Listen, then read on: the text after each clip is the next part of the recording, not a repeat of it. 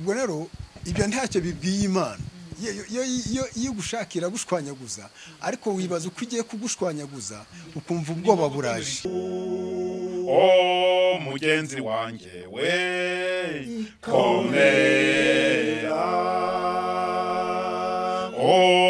mugenzi wanjye ngunda komera,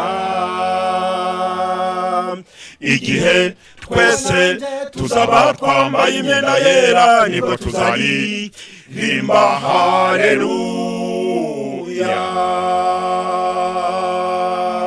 Zaburi nshya.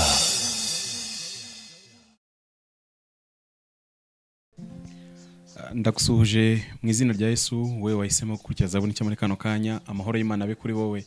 Nitwa Yesu Pamphile, kuri kamera ndi kumwe na Aime ndetse na Plaisir nibo bari kubanga bw'ibyuma.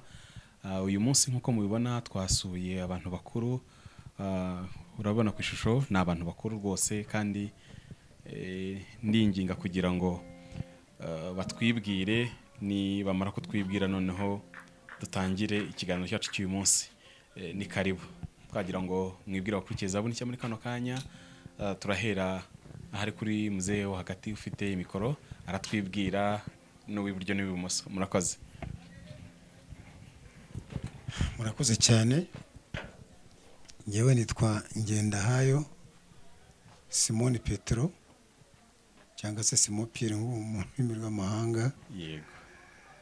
Ndi umushumba ariko ndi mu kiruhuko cy'izabukuru. Nkaba rero mbarizwa mu itorero rya Rwahi muri paruwasi ya Kamembe. Yego. Murakoze Simon Pierre, mugenzi wawe. Murakoze. Nanjye nitwa Senyuva Emmanuel. Yego. Nanjye nkaba ndi umushumba uri mu kiruhuko cy'izabukuru. Yego. Nkaba mbarizwa mu itorero rya Rwahi muri paruwasi ya Kamembe. Yego, murakoze. Noneho no ku mucuranzi. Nk'uko bagenzi banjye babivuze, twese murabona ko turakuze. Yego. Tukaba turi abashumba nyine bayoboye amaparuwasi igihe kitari gitoya muri ADPR. Nge nitwa Nzabonimpakanizi yose, mbarizwa hano Igihundwe. Nkaba nshima Imana rero ku bwanyu nka Zaburi nshya yadusuye, ikinyamakuru dukunda kandi tujya tubonaho inkuru nyinshi za gikristo. Akaba ari nabyo nyine dushimira Imana kuba natwe mwaje kutureba kugira ngo tugirane ibiganiro. Tubahaye ikaze, murakoze. Imana ibahe umugisha. Yego, murakoze. Nagira ngo mwitoremo umwe ugiye gutangira senga muri kino kiganiro. Noneho nkundenze mbabaze, murabona mfite akamwemwe ku munwa ndimo ndamwenyura buri kanya, mpita nibaza iyo mwibona gutyo murorongano. Mwumva bimeze gute? Nicyo kibazo cyane n'ubuhereho, ariko umwe nadusengera noneho tugaruke. Yego, murakoze. Twese mu izina ryawe ryubahwe kandi ubwami bwawe buze. Tujya tukugiraho umugisha, tubonye izuba ryarashe mu gitondo tukabona narenze. Ni mu buryo iri zuba rirenze turi hano mu rugo rw'umugaragu wawe Pastor Canisius, turi kumwe n'abashyitsi batugendereye kuri uyu munsi bakora muri iki kinyamakuru Izaburi nshya. Aba bantu nibatugirire umugisha natwe tugireho uwundi, kandi umwanya tugiye kumarana nabo Mwami turakwinginze ngo utubere umugisha, twese twuzuzwe imbaraga zituruka kuri wowe mu kiganiro tugiye kumarana nabo. Umwanya tuza kumarana nabo tugirire umugisha uturuka kuri wowe, ahubwo bikushaka wenyine tubaje mu izina ryawe ryera. Amen. Amen.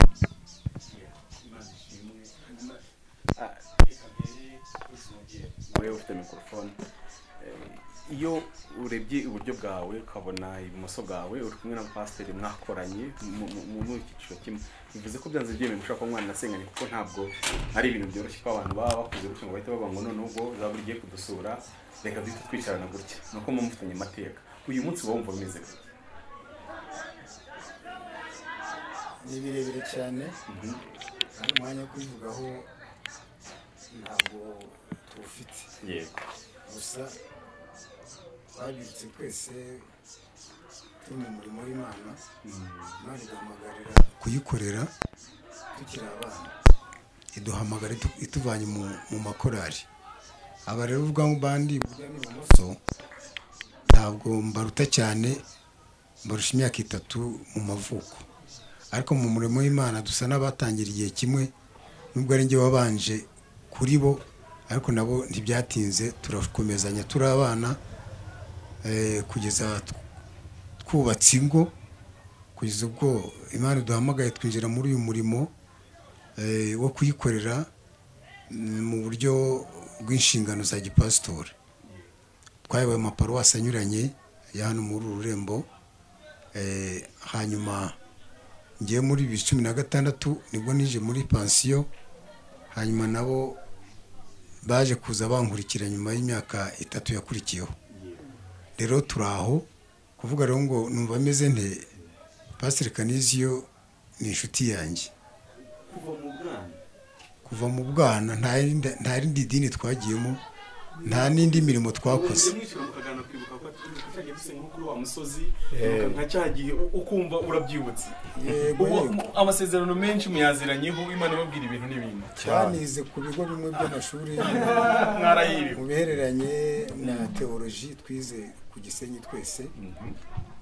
Uyu nguyu yaje kuza kurangiriza i Bukavu.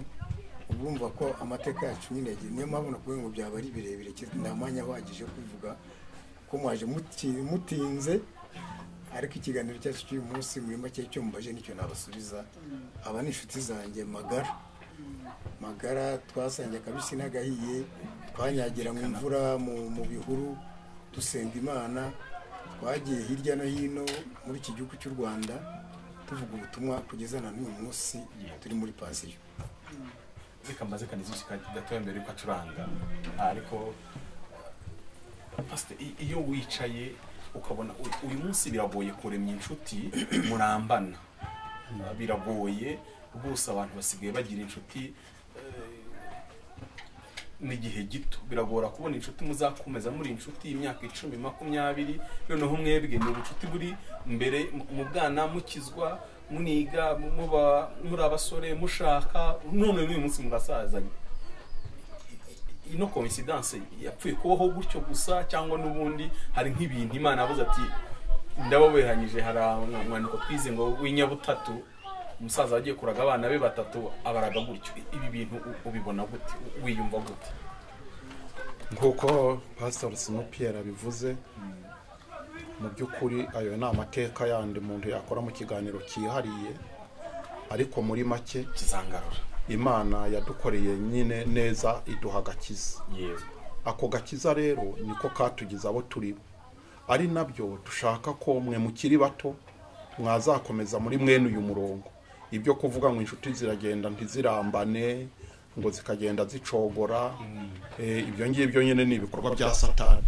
Ariko ubundi niba tuzajya mu ijuru rimwe, tukaba twararimenye tukiri batoya, ntabwo twigeze ducuya ngo twumve ko ijuru ritokowe imbere yacu, nubwo twahuraga n'imirimo ya responsibility nyine mu itorero, ariko twabikoraga cyane ducunze kuzabana na Yesu Kristo mu ijuru. N'uyu munsi rero turi muri pansiyo mu buryo bw'abantu, ariko imbere y'Imana turacyari abakozi b'Imana. N'ubu nicyo gituma mubona tukiririmba. Ubundi mu mihamagaro twakunze kugira, nuko twakunze kugiramo no kuririmba kuva mu buto bwacu kugeza ubwo tubaye abarimu b'imidugudu, tuba abapastor b'abakuru b'itorero, tuba abashumba tuyobora amaparuwasi, ariko turacyakunze no kuririmba no mu zabukuru, kuko tuzi ko no hakurya y'urupfu tuzakomeza kuririmba. Yego, nicyo gituma dukundana rero. Iyo tubonanye nyine kimwe, kandi si twe gusa, hari n'abandi basaza benshi muri iki gihugu cy'u Rwanda bagiye bakora umurimo w'Imana, bagihagaze neza, batigeze bateshukira uburyo cyangwa ibumoso. Abo ni abakorege bacu, turabakunda. Tunezezwa no kubona urubyiruko nkamwe, namwe mubirimo, tuba dukurikirana ibiganiro byanyu, tukavuga ngo ntitwabibye mu mahwa, dufite abagiye kuzasigara bavuga ibyo twavugaga. Imana ibahe umugisha muri make n'ibyo nababwira. Murakoze cyane. Hanyuma twasomye Bibiliya, tumenye iki Imana itubwira mu ijambo ryayo, ariko hari ingero nyinshi nziza z'abatubanje tugenderaho, hari n'ingero mbi zituma tudakwiriye kugenda nkabo. Hari umwami witwa Rehobowamu, ngo amaze kwima, ngo yagishije inama abakiri batoya n'abakuru, ariko ibyaje kuvamo byagize ingaruka ku rubyaro rwa Aburahamu. Uyu munsi wa none twebwe twagize umugisha kugirirwa ubuntu bwo kumenya ko abatubanjirije hari inzira mwagiye munyuramo kugira ngo natwe tuzayinyuremo ndetse biduhesha amahirwe yo kuba tutatana. Ibyo byatumye tuza hano kugira ngo twumve ikiva muri mwebwe, icyo umwuka wera w'Imana yahishe muri mwebwe. Ari nayo mpamvu twifuje kubaha umwanya kugira ngo umudusangize ubutumwa bwiza bunyuze mu ndirimbo. Turabizi ko Imana yagiye baha impano ikomeye y'ivugabutumwa, haba kubwiriza ubutumwa bwiza cyangwa se n'ivugabutumwa rinyuze mu ndirimbo. Ariko uyu munsi wa none twifuje ko twakumva ubutumwa bwiza bunyuze mu ndirimbo, cyane cyane ko twamenye ko ubutumwa bwiza ari ubutubwira ko Kristo yatubambiwe hanyuma azagaruka gutwara itorero. Ari nabyo benshi twagiye twumva muririmba kandi byagiye bikomeza imitima ya benshi imbere y'ibi bihe by'icyorezo. Kandi tuzi neza ko na nyuma y'iki gihe, mu gihe Imana izaba kidutije iminsi yo kubaho, tuzakomeza kubwiriza abantu tuba bwiza. Ni karibu, reka tubahe ikaze hanyuma mudusangize ubutumwa bwiza mu ndirimbo mu gihe mwatugeneye. Imana ibahe umugisha.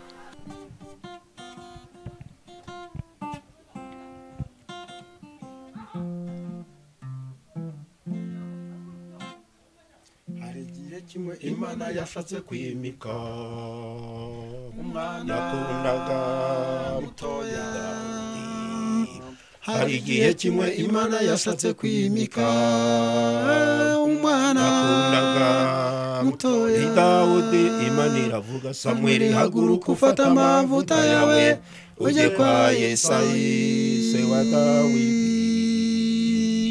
Samweli akimara kugera kwa Yesayi ateranya abana be bose ngo atoremo umwami. Ntibyashobotse aramubura kuko Dawidi atarahari. Abahitamo bose abura n'umwe kuko Dawidi atararimo. Samweli wireba ubuhangange kuko wanshaka murabo ntabwo arimo. Samweli wireba ubuhangange kuko wanshaka murabo ntabwo arimo. Samweli abaza Yesayi ati, mbese muraba bahungu bawe hari undi utari hano ngo mumuzane? Arahari ntacyo ashoboye, aragiye umukumbi wanjye. Ninde se? Ni Dawidi umwana muto, ntashobora kuba umwami. Nimumuhamagare aze hano musiga amavuta. Uwiteka Imana yantumye ngo musiga amavuta Dawidi.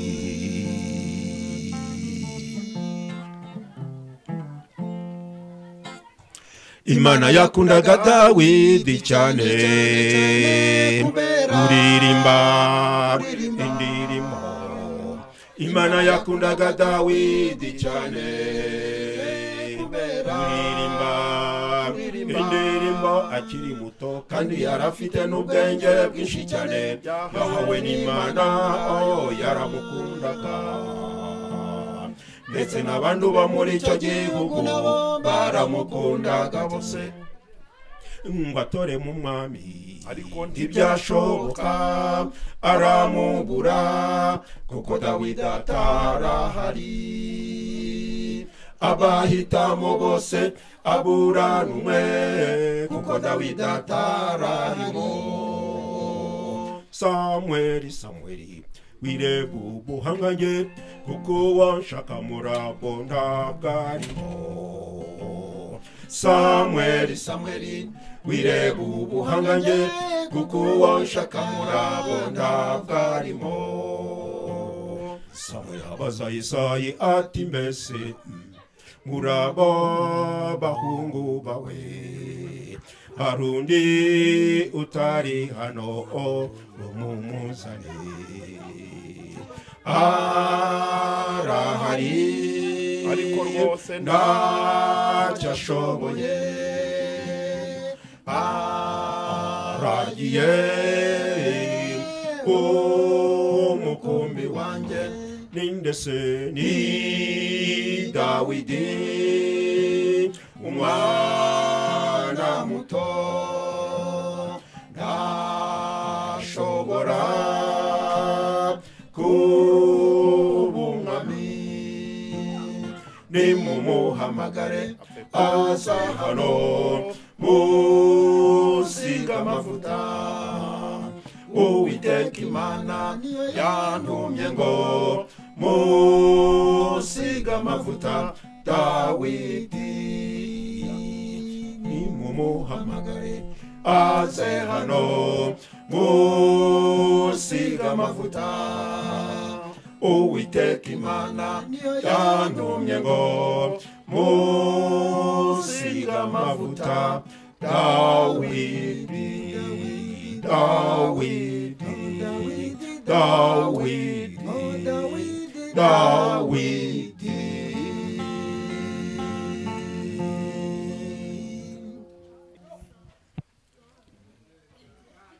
nshuti yanjye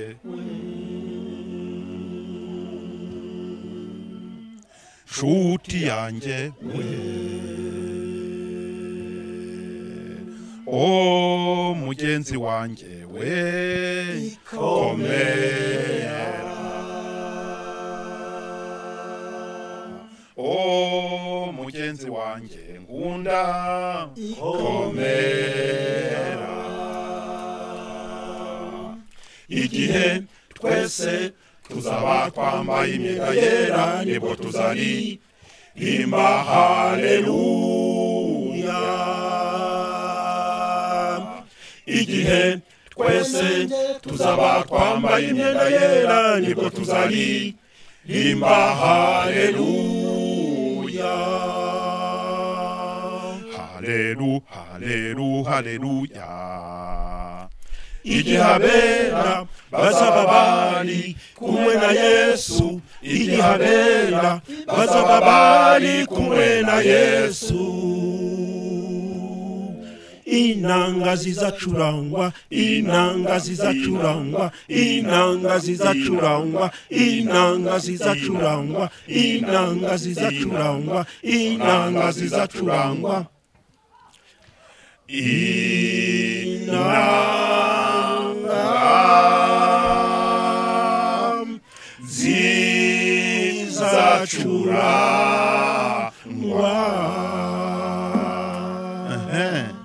numvise amajwi y'izo nanga izo nanga zari nziza nziza zacurangwaga n'abantu bari bambaye imyenda yera bari baracunguwe na Yesu zacurangwaga n'abantu bari bambaye imyenda yera bari baracunguwe na Yesu o mugenzi wanjye we komera o mugenzi wanjye ngunda komera igihe twese tuzaba twambaye imyenda yera nibwo tuzaririmba haleluya igihe wowe nanjye tuzaba twambaye imyenda yera nibwo tuzaririmba haleluya haleluya igihe abera bazaba bari kumwe na Yesu igihe abera bazaba bari kumwe na Yesu inanga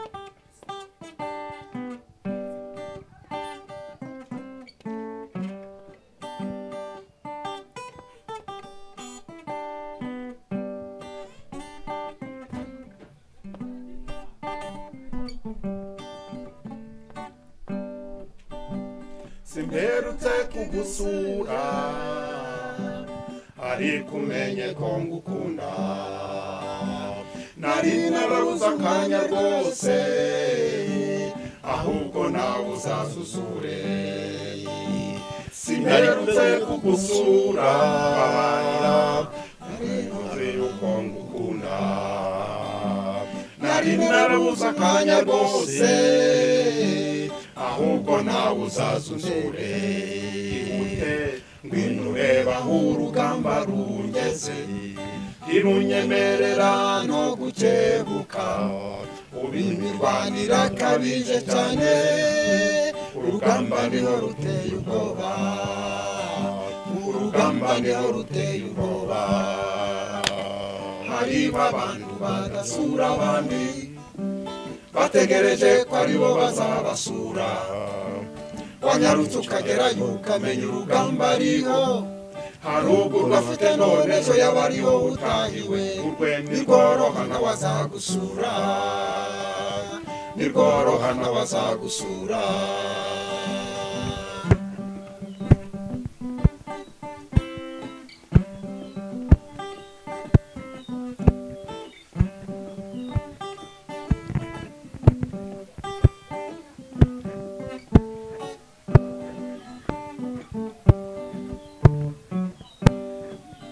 abadayimoni na satani ye babawe barimo kundasura ufaya icyakora nanjye simboroheye ubu hamaze gupfa benshi abadayimoni na satani barimo kundasura ufaya yewe icyakora nanjye simboroheye shuti we ubu hamaze kugwa benshi nahawe ingabo zikomeye zo mu ijuru urwo rugamba nirwo naruhariye icyanjye gusa n'ugutwara intwaro urugamba ndiho zizarutsinda urugamba ndiho zizarutsinda hariho abantu badakunda abandi bategereje ko aribo bazabasura ukagerayo ukamenya urugamba ariho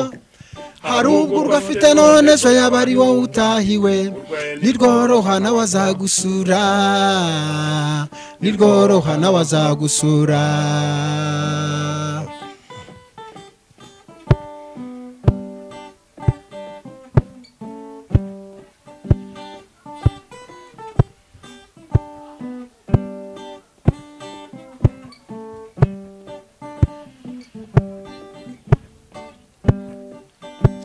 ikuzimu bagira inama ngo bahitane ubugingo bwanjye mu ijuru nabo batihumuraye urugamba uriho niwe rureba ikuzimu bahuje inama ngo bahitane ubugingo bwawe mu ijuru nabo batihumura urugamba uriho niwe rureba nuzira umutwe w'abatabazi hari ubwo bahari ikibaye mu ijuru iwacu barateranye bemeza ko urugamba rurangiye numvise urusaku rw'abatabazi hagombe kuba hari ikibaye mu ijuru iwacu barateranye bemeza ko urugamba rurangiye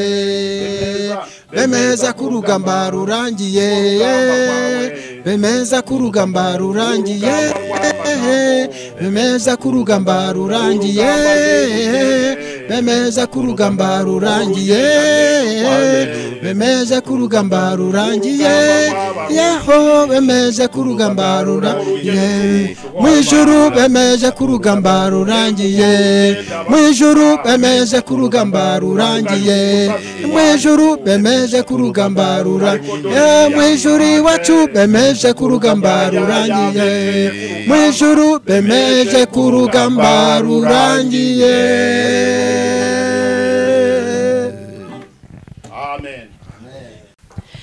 Murakoze cyane, Imana ibahe umugisha mwinshi cyane abashumba bacu. Umwanya ni muto ariko ntabwo twabura kubabaza ibibazo by'amatsiko abakiri bato twibaza, kuko twifuza ko twazarangiza urugendo amahoro, twazamara igihe nk'icyo mumaze, byanashoboka tukanakirenza, ariko Imana itwishimiye. Nibaza kubaza umushumba Emmanuel nkamubaza nti muri iyi minsi biragoye kubona umuntu ukijijwe w'umunyamashuri wageze hejuru akaminuza akiga za masters na doctora akaba yubaha Imana. Akenshi barakubwira bati ibi ni iby'abasazi. Ese birashoboka ko umuntu yakwiga akiga amashuri akaminuza akazana doktora ariko akubaha Imana akayorwa n'umwuka wera mu gihe Kristo azaba agarutse azavuga ati mwana wanjye injira mu rurembo Siyoni kuko waranyubashye. Yego, murakoze kumbaza icyo kibazo cyiza. Abanyabwenge barahari bubaha Imana kandi bayikunda bakayikorera, kuko niyo turebye mu byanditswe byera harimo abantu b'ingeri zitandukanye. Harimo abize amashuri baraminuza, nk'iyo turebye uriya Pawulo Imana yahamagaye yari intiti, yari yarize amashuri menshi, kandi turamubona ko yanditse inzandiko zitari nkeya, ndetse ubwo akavuga ati nubwo nahamagawe ni nk'umwana mutoya ariko Imana yamukoresheje ibikomeye. Iyo turebye mu ntumwa mu wanditse ubutumwa bwiza witwa Luka, yari umudogiteri, urumva Imana yamuhamagaye kandi yari umunyamashuri. Iyo turebye uwitwa Matayo, nawe yari umuntu ukomeye, yari yarize ibijyanye n'ibicungamari, Imana iramuhamagara arayikorera. No muri iki gihe rero nubwo hariho abibwira ngo mu bantu bize bakaminuza ntawe ushobora gukizwa ngo yumve ko akorera Imana, abo ngabo babibeshye, kuko mu nzego zose hirya no hino turahabona abantu bakijijwe kandi neza bakorera Imana bakayikunda. Kuri wa munsi rero tuzagira imbere ya Kristo ingeri zose z'abantu bazaba barimo, ari abahinzi, ari abarubyi, ari abacuruzi, ari abize bakora imirimo itandukanye, tuzaba turi ingeri zitandukanye. None uyu munsi rero birashoboka, kandi imbere y'umwami Imana tuzisangamo twese ingeri zose turi kumwe. Hanyuma Paulo yandikiye Abaroma arababwira ngo kuko ubwenge bw'isi budaheshwa abantu kumenya Imana, ahubwo Imana yishimiye gukirisha abantu ubupfu bw'ibibwirizwa. Ashaka kubwira abantu yuko ubwenge bw'isi butatuma umuntu arusha amenya Imana. Ni gute umuntu washakije ubwenge bw'isi akaminuza akagera nkaho ngaho bose mwahoze mutubwira muri Bibiliya, cyangwa se n'abari kwiga ubu ngubu barimo bashakisha ubwenge, ashobora kutabutesha agaciro, ariko kandi n'umwuka wera n'imbaraga z'umwuka wera yahawe ntazitesha agaciro kandi nazo zikamuyobora, bitavuze yuko kandi ubwenge afite nabwo butamugirira umumaro akiri mu isi? Ni gute umuntu ashobora byose kubihuriza hamwe ariko kandi akajya mu gihugu cyo mu ijuru? Murakoze. Ariya magambo ashatse kutubwira ko bitavuze ko n'umuntu utarize wo hasi adashobora kuba afite ubwenge bw'Imana. N'umukecuru utarageze mu ishuri ashobora kubwiriza n'umuntu wize akaminuza, yamubwiriza ijambo ry'Imana, ijambo ry'Imana rishorewe n'imbaraga z'umwuka wera, wa muntu akaryumva akaryakira. Icyo gihe rero ntibibujije yuko bwa bwenge bwa wa muntu yize amashuri menshi bitamubujije no kwakira ubwenge bukomoka ku Mana, kuko n'ijambo ry'Imana ritubwira muri Yobu ngo kubaha Uwiteka nibwo bwenge, kandi kuva mu byaha niko kujijuka. Ibyo byombi rero umuntu birashoboka ko yabitunga byombi, akaba afite ubwenge yakuye mu mashuri asanzwe, akaba afite n'ubwenge bukomoka ku Mana, akabitunga byombi, byose bigashoboka, kandi rwose turabibona birakunda, birashoboka. Nange ndashaka kubaza Pastor Simon Pierre ikibazo.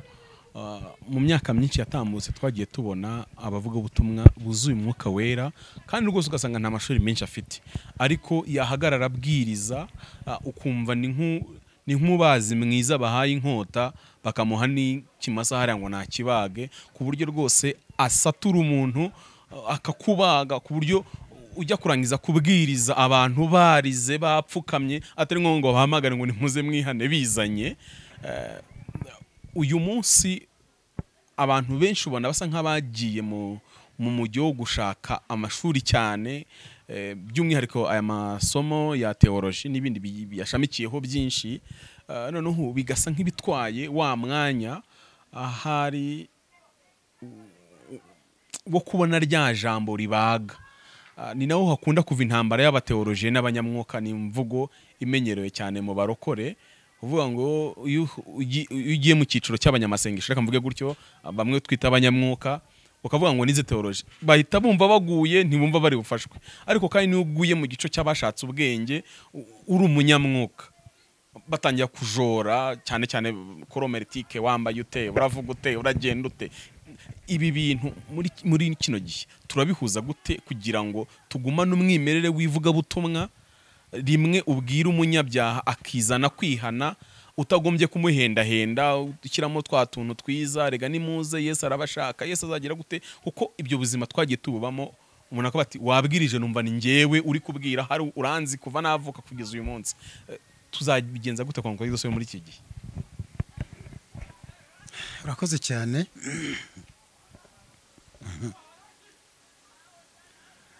Iby'Imana uko biteye, Imana ikoresha abizi, igakoresha n'abatizi. Sero nuko umuhamagaro w'umuntu uri. Niyo mpamvu ugira uti nk'abantu twagiye tubona batanize, ariko yafata ikibwiriza, yavuga ijambo abaribwiye bakaryumva kandi bakagenda rinabubatse, bakanakomereza aho bagakomeza agakiza nk'uko mwabivuze. Iby'Imana rero ko biteye ntibigira umuhanga, ahubwo umuhanga ni nyirabyo, ari we Mana. Iyo Mana rero iyo igiye kubitanga ibiha uwishatse, itagombye aho avuka, itagombye kureba icyo ari cyo n'uwo ari we, itagombye kureba nuko ari intiti cyangwa ko atari intiti.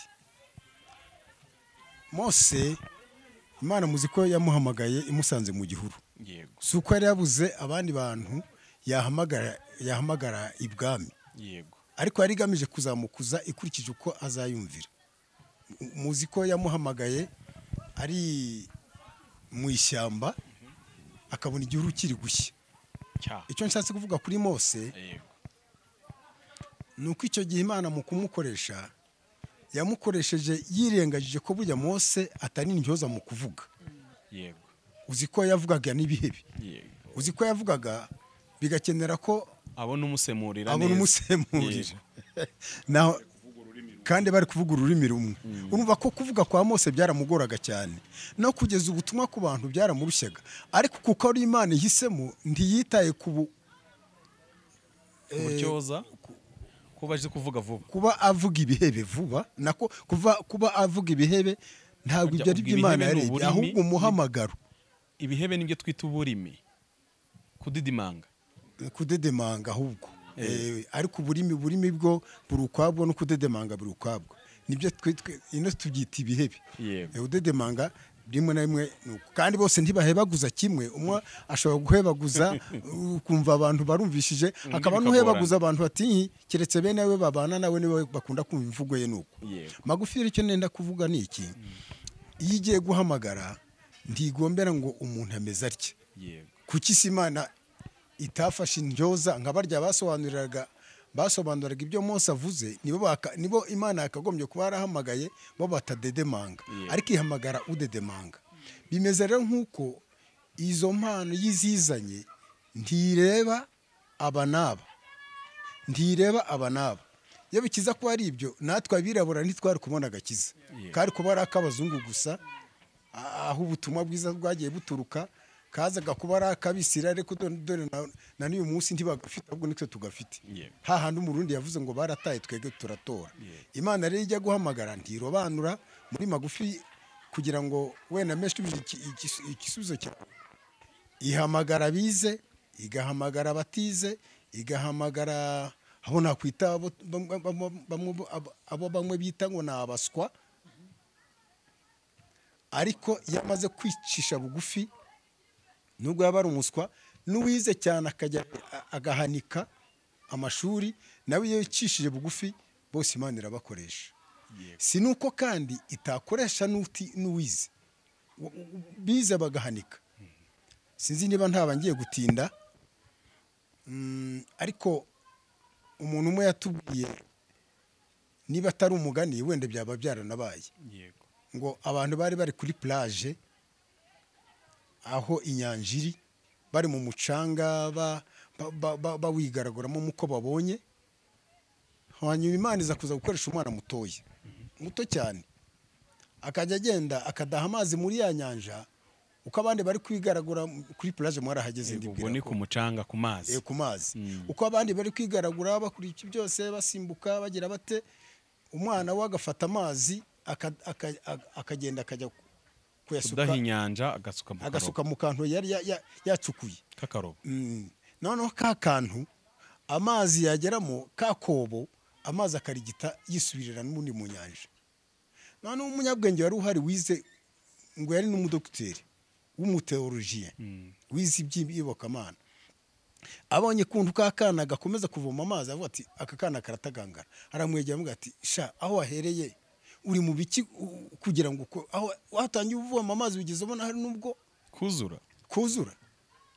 Umwana ngo aramubwira kumbira umwuka w'Imana watumye umwana akora ibyo kugira ngo uwo muteologien uwo dogiteri muri teologie nubwo yari arize teologie nyinshi, ariko ko yizi by'ubumenyi gusa, ariko ntiyari yarinjiye mu Mana neza.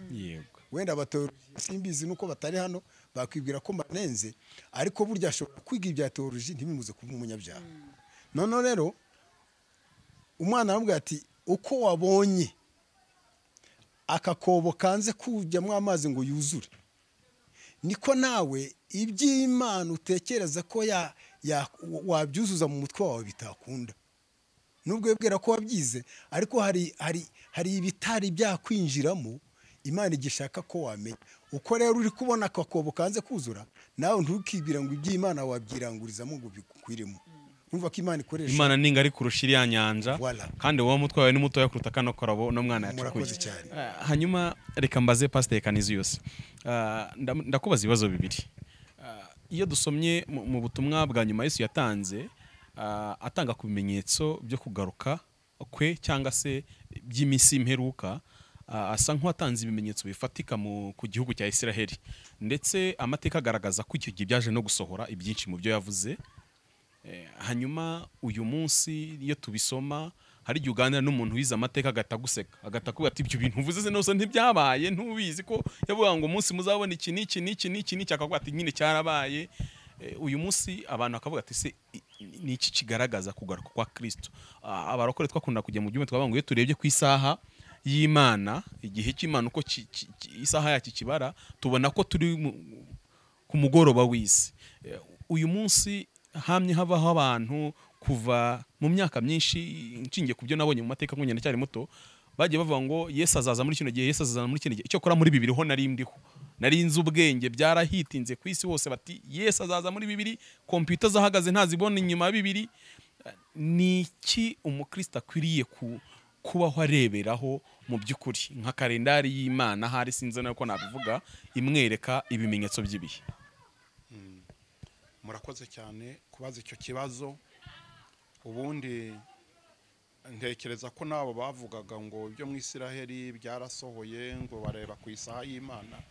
Hari agatabo kamwe nigeze nsoma kajya gusa n'ibyo ngibyo, kakavuga ngo keleletir sire hoje d'Israël, ngo bibaye ryari ku isaha ya Isiraheli, abategereje ibyo kugaruka kwa Yesu. Iyo mubirebeye ku isaha ya Isiraheli ku byahanuwe, mubona habaye ryari. Mwako gatabo rero bagatangamwe ibimenyetso byinshi bivuga yuko iby'Imana yashakaga ko abantu bamenya kuri Isiraheli ngo abiteguye kuza kwa Yesu barushaho kuba maso, byarasohoye uko babivuga n'ukuri.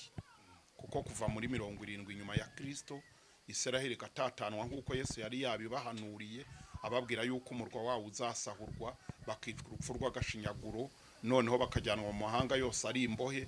Byarabaye kugeza ubwo igihugu gisigara ari amatongo, ntibyaba kigifite bene cyo.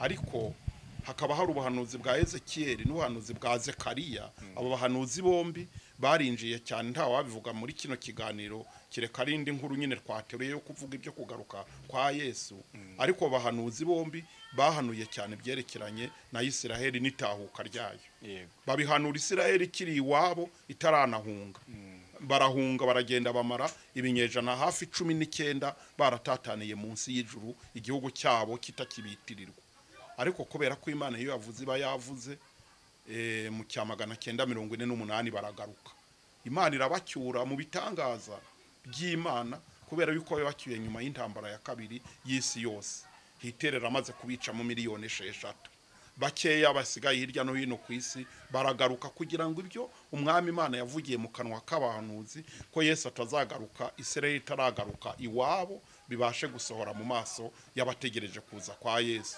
iyo ni inkuru izwi n'abapolitisiye bandi n'abanyamateka bandi batanavuga ibya Yesu bazi neza ko gutahuka kwa Isiraheli igaruka iwabo byabaye igitangaza mu isi yose abarabo babidadajeho kuva muri 48 urabati ibintu bishoboka turahita tubirukana ariko byaranze mu ntambara yiswe y'iminsi 6 mu cyamagana 967 bashakaga kubamaraho noneho burundu Isiraheli abatungura ahubwo ihera ko yigarurira n'intara zose Bibiliya yemera ko ari izabo bazigaruriye mu ntambara y'iminsi 6 yo muri 67 barimo bararwanirirwa n'Uwiteka bamwe batanabizi kubera ko umunsi banga Yesu basekuruza babo bamubamba ku musaraba icyo gihe agakiza kabikubuyeho karaza kajya muri twebwe abanyamahanga tugiye kukamarana hafi imyaka 2000 kazongera rero gasubire mu Isiraheli kujya kubemeza ko Yesu umwe basekuruza babambye ko ari we wari Mesiya muri make rero kuri icyo kibazo ibya Isiraheli twebwe abasomyi ba Bibiliya n'abasenzi bategereje ko umwami azaza rwose bireberwa mu Isiraheli ukabona byenda gusohora kandi igihe kiri bugufi kirazira rero kikaziririzwa gukeka umwaka Yesu yazamo gukeka igihe yazamo twebwe tubivuga none ashobora kudusanga turi kubivuga kimwe nuko namwe mubyirutse mukiri batoya namwe muzasaza mugasiga abana banyu bari kubivuga iryo ni ibanga ry'Imana icyo tuzi nuko ibimenyetso byo byamaze kudushyirwa mu maso kugira ngo twitegure murakoze yego pastor dushingiye kuri iki wenda reka nkubaza ikindi kibazo nze gwa Plaisir nawe azi kugira ibindi bazabaza iyo turebye mu madini atandukanye ya Kristo dukoresha Bibiliya imwe amadini hafi yose ya Giprotestant dukoresha Bibiliya yera n'abagatolika gakoresha Bibiliya ntagatifu kandi duhuzaho ibitabo sibyo ko bagira ibindi twe tutagira kuko tutabyemera ku mpamvu zo kutabyemera kwacu ariko usanga nayo madini imyizerere shingiro doctrine zabo ziravuguruzanya kandi zishingiye kuri Bibiliya urugero tugende kuri kino cya millennium ingoma y'imyaka igihumbi nayo ubwayo icamo ibica bateoloje kandi bo aho bibereye hejuru iriya mu bushorishori bw'ubwenge bwabo ntibajye bahangana hagati yabo aba premillennialist cyangwa bizira Kristo azimingoma mu isi barabyemera gutya ko ntibarwanya batabyemera ntibanarwanya bavuga ko iyo ngoma izaba mu ijuru donc uko ari mu byiciro bitatu wenda ntagiye gusobanura muri kano kanya babifata gutyo abakristo barubanda rugufi batigeze bajya kwiga ibyo bintu bazafata iki umwe aracana akakubwira ngo ubu ngubu nimuze tujye muri Isiraheli kutaka utagatifu n'ubundi Yesu ni hazaza ibintu byinshi sometimes ukabona birimo meze nko gukangura abantu bukerarugendo ushaka kubibona gutyo undi akavuga ati reka mwicare mu gumi wanyu mu Rwanda Yesu ingoma y'imyaka igihumbi yaratangiye ubu tuyirimo donc ukumva bifiteho inyigisho nyinshi zitandukanye ku buryo nta kubeshya abantu tugana akatwatira ibintu abateoloje mutwigisha muraducanga umukristo mu byukuri ni nk'ibihe bintu byibanze yakabaye yibikiye wenda ubwabyo wenda ntajye muri iyo ntambara akaba ati ubwo mfite ibi ngibi biranyemeza rwose ko Yesu yaza nsinzire yaza ndi maso ubwo nzataha twe kujya muri ibyo bintu byinshi ahubwo se urumva conclusion y'ikibazo cyawe utakuyemo n'igisubizo urakibajije umuntu kumva yaza kukivuga ngo ujye kurangiza uranagisubiza ubwo Yesu azaza icyo nta nicyo gihagije ubundi hari ibintu kwirwa ubibwira abantu batoya ni ukubashyira muri confusion cyangwa mu gushidikanya kubuza kwihana ibyaha tukamenya ko Yesu azagaruka ariko noneho n'abafite amatsiko y'uburyo ibintu bizakurikirana ubundi dore nyine uko bigiye gukurikirana ubwa mbere ibyo ndabivuga nshingiye kuri bibiliya n'ibyo umwuka wera yatubwiye urumva twatangiye gusenga tukiri abana tukaba twarataramanye na Mariyamu wajyaga mu mayerekwa n'abandi berekwa benshi n'ibitabo twasomye ibyo tuvuga ntabwo simvuga ibiteolojiya ariko nabyo birimo ahubwo ndavuga ibinyamwuka yego kuko umwuka wera niwe wandikishije bibiliya yego ibyo bibazo byose nizo mpaka abantu bagira dore umunzani naha tubisuzumira uko rero iyi bibiliya ibivuga Yesu yaraje acungura abantu arangije kubacunguza urupfu rwo ku musaraba amara iminsi 40 yereka abantu ko yazutse asubira mu ijuru ku munsi wa 10 yohereza umwuka wera umwuka wera uri gukora mu kimbo cye ko yaravuze ngo hari undi nzaboherereza ubundi bagenda uburi batatu data wa twese na mwana na roho mutagatifu ari we mwuka wera data yararemye atanga n'umwana waracungura umwana aracungura asubira mu ijuru ageze yatigika cyanjye ndagikoze nawe rero umupirisono wa gatatu wo mu butatu bwacu manuka ubasange haleluya ubigisha umwuka wera rero aradusanga tumumaranye imyaka 2000 yego noneho icyo Yesu yasize avuze n'umwuka wera nicyo akivuga n'uyu munsi nzagaruka mbajyana ahondi namwe muzabeye kandi ibimenyetso bizagaragaza ko ngiye kuza dore ngibi biratondetse birashoreranye ubwo rero iyo tubisomye Matayo 24 Matayo 25 Luka 17 Luka 21 inzandiko ebyiri z'abatesalonike igitabo cyose cy'ibyahishuwe n'abahanuzi ba kera ariko babivuzeho ibyo birahagije gutuma tutayobwa n'abariganya cyangwa n'abavuga kuza kwa Yesu ko kutari birahagije gutuma tutajya gutega amatwi abavuga ngo nimutuze mwiyicarire nk'aba Yehova baravuga bati reka nta ngoma y'imyaka 1000 abandi bakavuga ibindi abandi bati yatangiye kuva umunsi umwuka wera amanuka twinjiye mu bwami bw'imyaka 1000 hamwe n'ibyo Yesu yakoze naho bigeze none igisigaye duhanze amaso gusa tumucungiyeho ni ukumubona atungutse mu bicu avugije impanda abera bakazamurwa mu mbaraga z'umwuka wera bakarenga pezanteri y'isi bakamusanganira iyo yazaba ari ibyo bizakorwa n'umwuka wera nta mupasitoro wakwiha kubisobanura ko bizaba bimeze ariko bizaba yego bizaba rwose turabyiringizwa n'ijambo ry'Imana n'ijambo ry'Imana ariko hari n'ibindi bidutera ibyiringiro niba bene Adamu b'abanyabyaha ndetse bashobora kuba bararebye ikirere uko kimeze bakagifotora bakakigenzura bakabacyogoga noneho bakaba bacyogoga ndetse hari naho indege itarenga ariko bati kiriya kirere indege itarengamo reka dukora icyogajuru satellite cyo kizamuke kirengera ukuruzi y'isi kinagane hejuru mu kirere kiduha amashusho yo mu kwezi kiturebere muri Mars uko biteye kiturebere muri Jupiter kiturebere uko bigiye bikurikirana bakabituzanira nge rero nk'umusomyi wa Bibiliya simbyumva ngo mbipfushe ubusa uriya nkunda Ishimayeli mwana afunze ibiganiro bye mbitega amatwi kugira ngo ujye kureba icyo Luka yabivuzeho ndebe n'icyo Matayo yabivuzeho nkagira uko mbihuza nkavuga ngo nkavivura ngo burya Yesu wacu ari hafi amen amen ibyo rero birashaka kutwereka ngo niba bene Adamu abana b'abantu barashoboye kunesha rukuruzi Yesu Yesu nagaruka n'ukuri kose tuzazamurwa bazaba bakiriho yego cyangwa niba atari twebwe ari abandi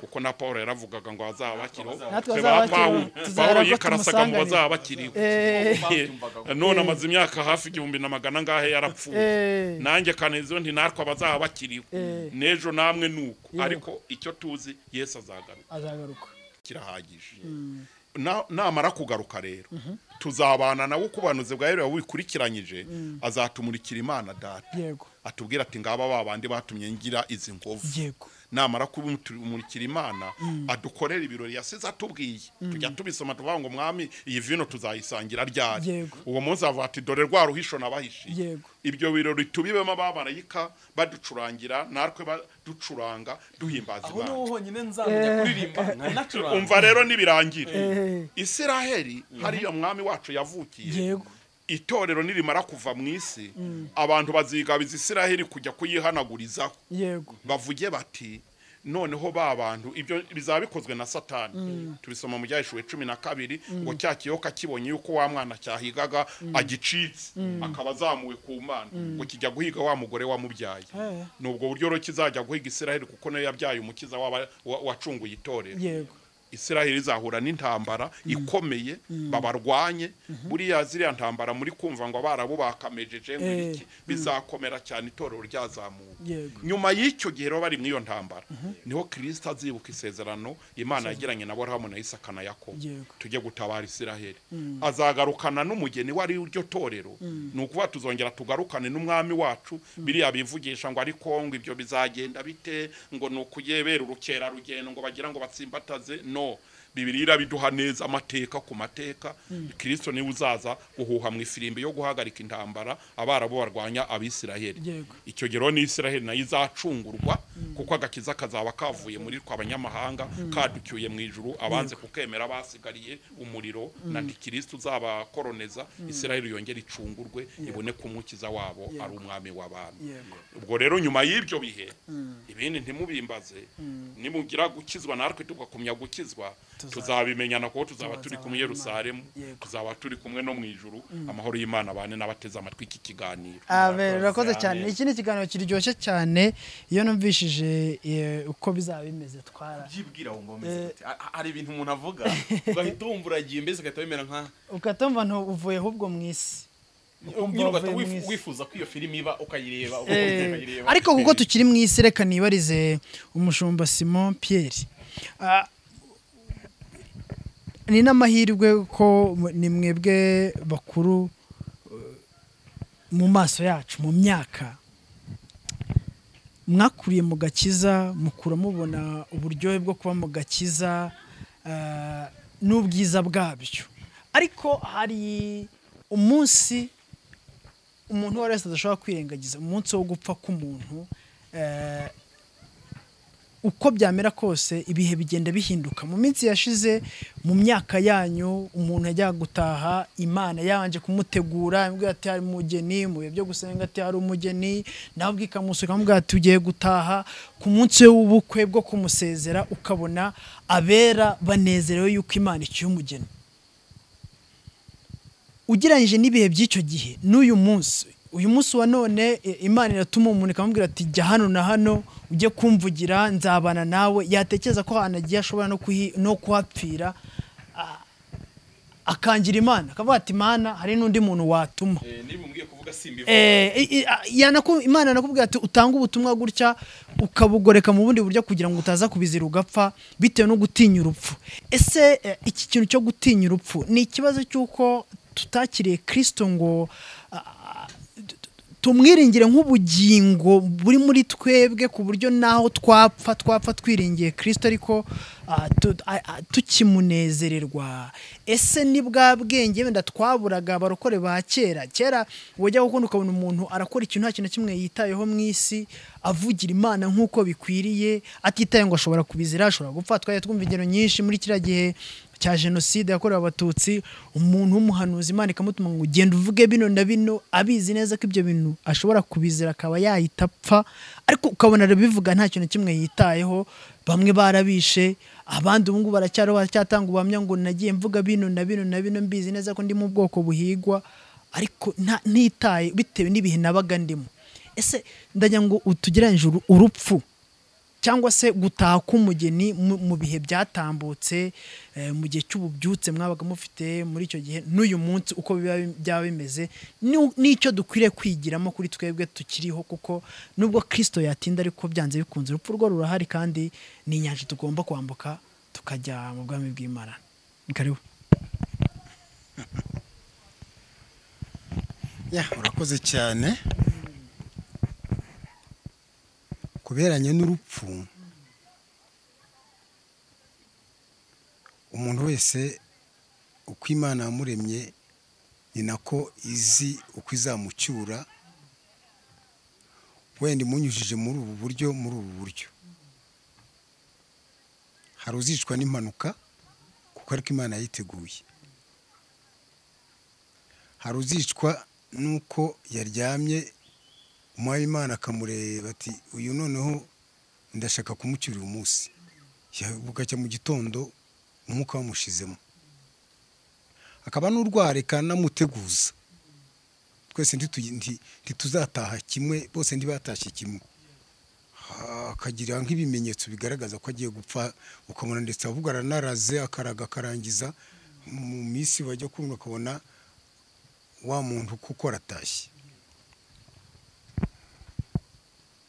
aho rero wagize uti hari n'abajyaga batumwa ahantu bakavuga ibyo bagomba kuvuga none mu gihe cya none hari abadashobora kwemera kujya kubivuga ngo bataza kugira icyo baba abo ngabo ni abantu mu by'ukuri ndaza kuza gucira urubanza ariko yari umwuka w'Imana wamutumye nyirizina arareka bikaba nk'uko bizaba nk'uko byagendeye Yohana ku kirwa cya Patimosi ko bashatse kumwica bakoresha ko byose bamutera no mu ngunguru y'amavuta bacaniriye ariko ntiyapfa yego noneho gutinyuka k'uwo nguwo niko kuzamuhesha iby'ubugingo kandi yaharana igihe kirekire yego kuvuga ngo aratinya kuza kuvuga ukuri guhari ntabwo ari byo kuko uko kuri sukwe ahubwo uko kuri nuko wamutumye ubwo muri magufiya hari abo koko ugira uti umuntu baramutumye ijwi ry'Imana ryamugezeho rimugezeho rimutuma kuri Kaniziyo ariko Kaniziyo atinya Kaniziyo kugira ngo tamugezaho ubutumwa akagira icyo amutwara aho ngaho afitanye urubanza n'Imana kuko Kaniziyo hari igihe Imana imutumaho umuntu igamije kuzamukiza yego kugira ngo abashe kubona agakiza yego noneho rero kubitinya ibyo ni ikosa ry'intumwa sinza kumucira urubanza we n'Imana ubwo afite uko bamereye yego ariko ibiheranye no kuva muri uyu mubiri ndashaka kuvuga cyane gutsinda ikintu cyerekeranye no gutinya urupfu kw'abakristo bo muri iyi minsi gutinya urupfu turi mu masengesho turi gusenga Imana ivuga ati runaka agiye gutaha ugasanga ni message Imana itanze kugira ngo imenyeshe abantu ariko bitewe n'ubwoba bw'urupfu murafasha amasengesho atarayo kwiyeza ahubwo amasengesho yo gusaba Imana ngo mbabarira ubikureho ese mu bihe byanyu bya kera niko mwari mubayeho Imana avuga ati hari umugeni ugiye gutaha mwashyaga ubwoba ibintu byose mukabireka nk'uko muri iyi minsi akenshi dukunze kubibona usanga umuntu yumva ikintu bita urupfu ukumva ibintu byose urabihagaritse aho kugira ngo unezererwe yuko ukwiye gutegura ubugingo bwawe kugira ngo Kristo naza gutwara twese ntago turi kimwe yego hari ubyumva akananezerwa akavuga ati nditeguye nejo ngundi nataha akaganiriza abantu by'urugendo Imana rikundeguza agatangira akitegura agasaba imbabazi ibyo yagiye akorera amanaba nuko abo barahari rwose bagiye babwirwa batyo ariko rero urutinya ndurutinye niruza ntabwo ruzagusiga kuko uzakurengerezaho isaha n'umuntu utanisogonda gutaha ko umuntu azataha ariko kurutinya mu mubiri iyo umuntu awambaye umubiri utinya gupfa igituma utinya gupfa ni uko iyo umuntu ajya kuwusohokamo bimera nko gushwanyaguza ikigori iyo tugeze mu murima ujya gutyo ukagishishura ariko ugize amahirwe ukabona ukuntu gisa nyine nuko kimeze nawe uko kigusekeye nawe ndikuse kuti none ndakubasha ndakurya mu bugingo rero kugira ngo busohoke mu mubiri nyirabwo arababara hari abatinya kuwusohokamo ariko kandi Imana yavuze agomba agenda ibyanze bikunze ariko abitinye ntabitinye araza kuza gusohoka impamvu rero babitinya ni ububabare bw'umubiri yumva nk'uko navuze nk'uko ushwanyagura ikigori cyangwa nk'uko bashwanyagura ikarito bashakamo icy'agaciro nk'ibi bikoresho mwazanye hano ntabwo byaje kunguka byaje bihambiriye mu ikarito ariko iyo karito ubu ntimuzi naho mwayijugunye kuko mwarayishwanyaguje noneho umubiri wo rero kuko ni ikintu Imana hari igihe igusohoramo ari uko imodoka ari kugonze ikanaguhonyora amara agasohoka hari iwacu muri iyi minsi mu mezi abiri ashize hari umudamu twabuze imodoka ari mu cyari hafi yakiriye aho umurenge wa Gihundwe ukorera imodoka yari yaramugonze babituguye bamwe twanga kujya kwibaza kuko ngo yari yashwanyaguritse amara mu muhanda n'ibiki umuntu akumva atajyayo ubwo rero ibyo ntacyo bibwiye Imana iyo gushakira gushwanyaguza ariko wibaza uko ugiye kugushwanyaguza ukumva ubwoba buraje ni nko gutonora ikigori. Atanze urugero rwiza, ni nko gufata televiziyo waguze mu ikarito, iyo ugiye guhambura televiziyo ngo uyikuremo ikarito urashwanyaguza cyangwa televiziyo ukayiterura witonze. Upfundura ikarito neza kuko azayikenera, ariko ufata ikigori neza kwa gabanye ni Kigali ntago muzi gwinga. Iyo mpamvu ikigori atigeza byumva iyizi bya televiziyo. Ikigori igiye kugishushura kugoro rwaro rw'inyuma. Ugira gutyo bahera hejuru. Byashwambaguruka hirya no hino, icyo ushaka ni cya kindi cy'imbere. Urakoze cyane. Icy'imbere rero nicyo cy'agaciro. Ariko kugira ngo icyo cy'agaciro gisohoke muri iki ngiki kiza gusigara kiza gupfa ubusa aricyo cyitwa umubiri, bakaza kugishyira mu butaka. Umuntu wese murabizi ko twagiye gushyingura iyo bashyize umuntu mu butaka bavuga ngo kandi ubu nanjye ejo bazanzana, cyangwa se n'ijwi ryaza rikakugera ati oya mu izina rya Yesu dangiye sinzapfa. Hari abantu utabwira gupfa ngo bakwemere, bategereje ko Yesu azaza. Ariko muri magufiya gupfa ko kubaho hakaba haba gutinya pe, hakaba n'abagera ati umwami ari kuntegura kugenda, kandi akanabibwirwa ari no mu bitaro arwaye amerewe nabi, ariko akuvuga ati yaba arungire vuba ukantwara. Yego umubisha uri kungira gutya, ariko mu kanya ndagusohoka mu ndagusiga, kuko uw'imbere wa muntu w'imbere wa wundi Imana yaremye, wa wundi utajya upfa, kuko nubwo yaba ari umunyabyaha uwo muntu ntajya apfa, wa wundi uhora afiteka ryose. We aba umubiri ubugamije uba wumva wagumana nawe, kandi umubiri niwe wamwanduje. Iyo yajyanye n'iby'umubiri akumvira umubiri uramwanduza, wa muntu akazabura ubugingo, kandi kuko wa muntu w'imbere. Noneho icyo nshaka kubabwira ni iki ngiki kugira ngo tubirangize. Mu by'ukuri uyu muntu utinya gupfa n'ubundi azapfa, kandi azapfa bamutonoye nk'uko batonora ikigori, kuko ikigori cyo kirakenewe kandi no azapfa. Iyo tugiye guca igitoki muzarebe mwege mutuye Kigali, ariko isina nkiriya kuyikuraho igitoki kugira ngo igitoki kikugereho nukute mu mutumba, kandi umutumba kuzongera kwibuka ko umutumba sumaze iki, ahubwo igitoki kiriho sasa kiba gikenewe. Iyo ngiyo bagishaka baba bagishaka cyane. Kavuga muri magufiya rero barutinye ntibarutinye, nk'uko uvuza ngo kera oya na kera bari barimo barutinye, hakabamo n'abarutinyuka. N'ubu turi kuvugana kandi barahari barutinyuka, avuga ati mwami rwose nditeguye, nushake niba ari imodoka ingonga, niba ari iki n'iki ize kumponyora, ariko nsohoke muri uyu mubiri kubera gukumbura ijuru. Niva nagarukira aho ngaho, ariko kubera gukumbura ijuru hari urutinyuka, hakaba n'uri kumbura akakumva kusohokamo bimugora. Aho rero ni tofauti ku bantu bose, ntibarutinyuka kimwe kandi rurahari. Barutinye ntibarutinye rero ruzaza rubatware. Necessairement ikiri cyangwa nuko wa muntu w'imbere atakwanduzwa n'uyu w'inyuma, kuko inyuma azasigara mu butaka, w'imbere yigendere. Yego, reka dusoreze aha ngaha dore buranakeye. Ariko mbere yuko dusenga turemerera umushumba Emmanuel atubwira ijambo cyangwa se uko atekereza iyo yumvishije ijambo abanyamakuru, abazi Imana, abatazi Imana, abataragira ubuntu bwo kwakira agakiza bakunda gukoresha bavuga ngo abapasiteri barabakera. Abapasiteri barabakera. Abapasiteri ubu ni ibisambo, abapasiteri ubu ngubu bakunda amaturo, abapasiteri ubu ngubu ni abasambanye, abapasiteri ubu ngubu, abapasiteri ubu barabakera. Mwe muri mu zabukuru mwakoze uyu murimo igihe kinini cyane, kandi uyu munsi muracyakora umurimo, nacyo cyatumye tuje kubareba. Ariko cyane cyane iyo ugeze ku itorero ryacu ADPR, ryari itorero umuntu wese ageramo akavuga ngo ahantu sinshobora gukandagiramo bitewe n'uburyo Imana ibana nabo. Ariko uyu munsi bakavuga bati abapasiteri bari abakera, ubwo bashaka kuvuga abapasiteri mu bihe byatambutse cyangwa se mu bihe byanyu, wenda reka tuvuge gutyo. Ubyumva gute? Mubyumva gute? Mubyakira gute? Bitewe nuko buryo mwarigishije abandi kugira ngo bagire ikirenge mu cyanyu, ariko bakaba barimo babwirwa ijambo. Murakoze.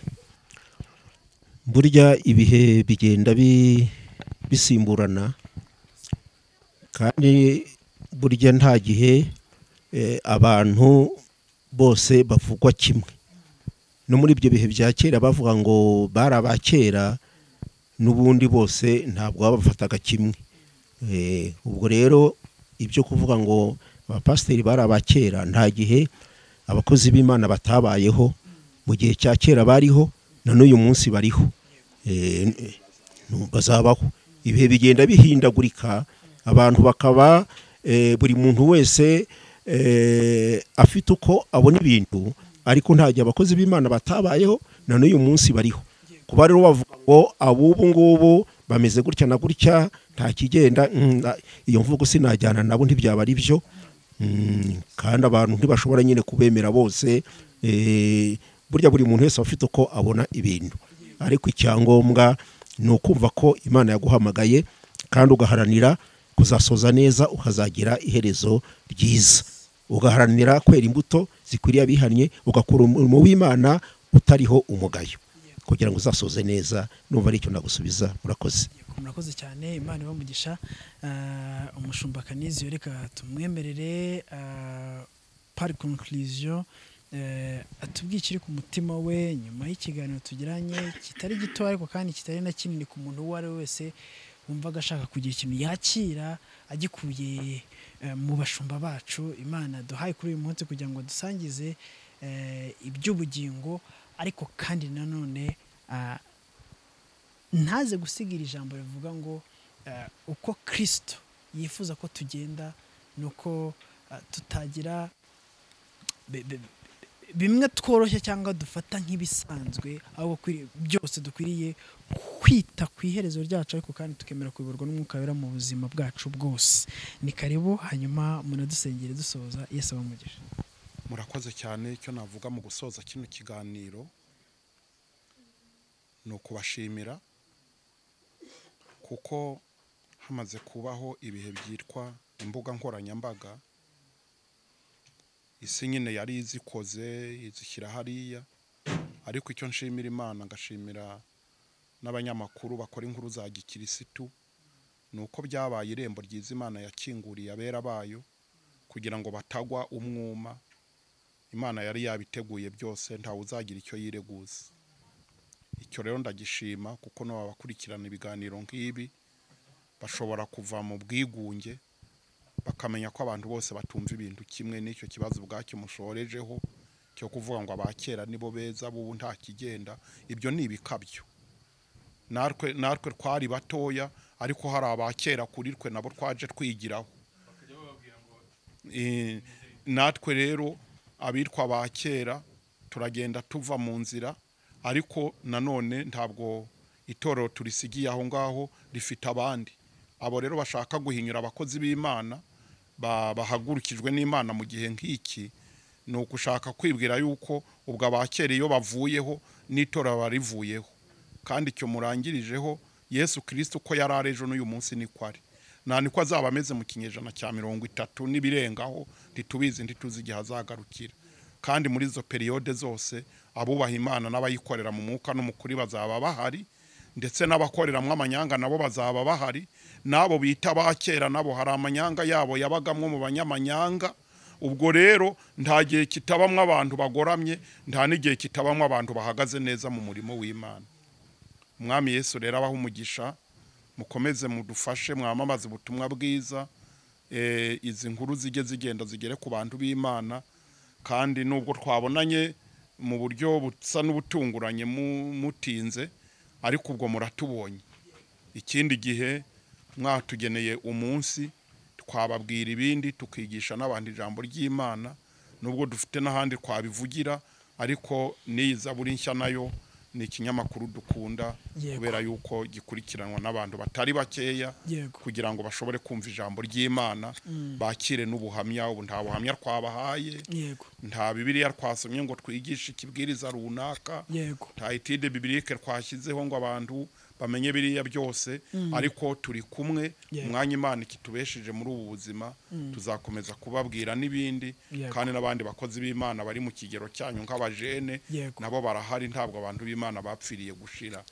Byongeye nasuye kaminuza y'u Rwanda, nyisangamwe abarokore bubaha Imana, batitaye ko ari abanisansiye, ko bari kwiga muri masters, ariko kabona baciye bugufi barubaha Imana. Nahise mvuga ngo Imana rimwe irategura abakozi b'ikinyejana gitaha cyangwa turimo kugira ngo bazashobore kuvuga ijambo ry'Imana mu ndimi zitandukanye naho Imana yabatuma hirya no hino ku isi. Reka dushime Imana rero kubw'ibi biganiro tugiranye kugira ngo bizagira imitima byakiza kandi bikura abantu mu gihirahiro. Imana yacu ishobora byose, turagushimira ubwiza bwawe n'urukundo rwawe n'imbabazi ugirira abakwizera.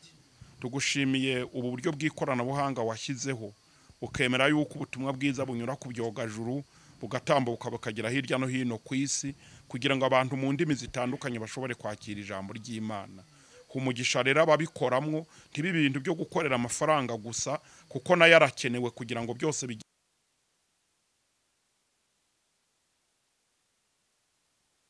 gituma rero nayo ari ngombwa mu migisha utanga na Burahamu wayamubwiyemo. Nicyo gituma twizera neza kuzakomeza gukora ibirenze ibyo dusaba, ariko intego nyamukuru ibi yo kwamamaza ubwami bw'Imana kugira ngo bene data n'abashiki bacu baba bakira ibi biganiro bashobore kuzaraganwa natwe ubugingo buhoraho mu izina rya Yesu Kristo umwami wacu. Amen.